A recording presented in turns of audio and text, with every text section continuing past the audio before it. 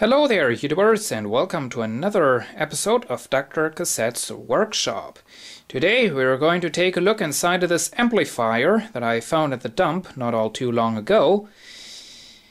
And this is really just going to be a quick look inside. I'm hoping that I'll be making a full demonstration with good lighting and good speakers and good music within the next few days. I cannot promise anything. Don't really have all too much time at the moment, but I'll see what I can do. Anyway, thought I would give you a quick look inside before I put this all back together. This is the Philips model number FA561. Here we have a quick look at the front, and here we have the inside of the unit. And as you can see, we are having a transformer. The transformer does have a decent size. It's actually over-dimensioned for this amplifier because with this tiny little heatsink, the transistors, which probably could take advantage of the power this transformer can deliver, they are just not able to do it. This is thermally protected, and that's a pretty darn good idea because even at low volumes, this heatsink is getting very hot. And as you can see, they are using some integrated circuits as the drivers for these for the output stage, which is kind of interesting. Another interesting thing is that these are not Philips TDA type amplifier integrated circuits. Nope, these are actually made by NEC, which was kind of a surprise, because of course Philips is making their own integrated circuits, which are all starting with TDA. This is the main circuit board, and there was really not much to it. And we have the input selector, which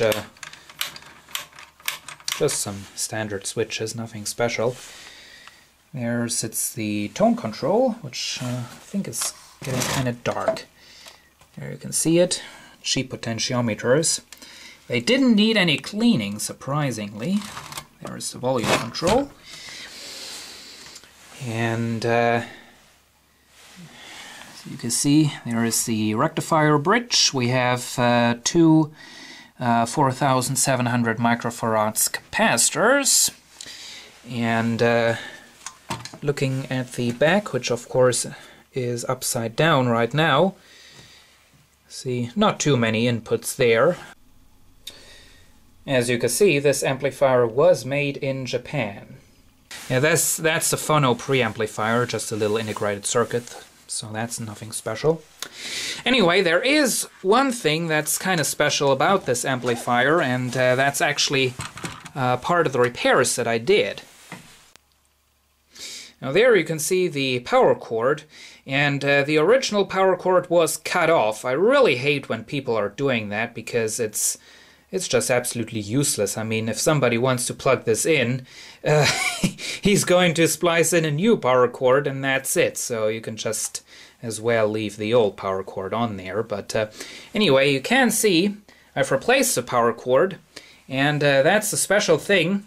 I have actually managed, with a lot of patience and some good tools, to get this this little tension holding thingy right there, to get that back into the housing without damaging it.